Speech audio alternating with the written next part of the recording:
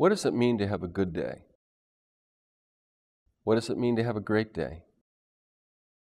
What does it mean to have gone through a day and to lay your head down on the pillow and to say one of those things, or to say, this was a really crummy day?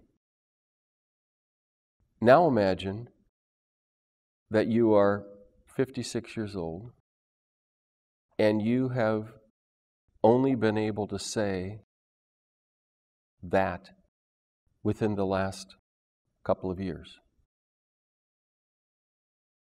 Think about living from the time that you were age 11 with people that you didn't choose to live with, at a place that you didn't choose to live, and think about not even knowing what it means to have a dream outside of a small set of circumstances within a large facility.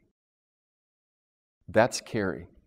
And what you're going to witness as part of this presentation today is to be able to follow Carrie on her journey from having a program to getting a life.